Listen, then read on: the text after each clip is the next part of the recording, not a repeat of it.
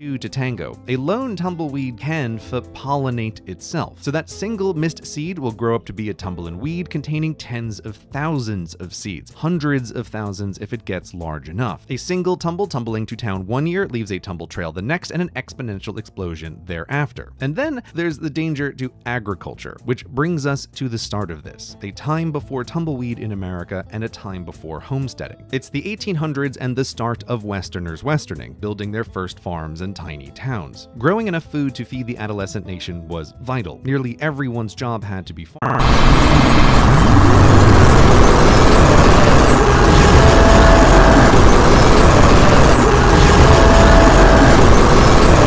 Do that, along with collecting seeds and samples from the new continent, which is how all was normal until one day a letter arrived for DOA. Hey!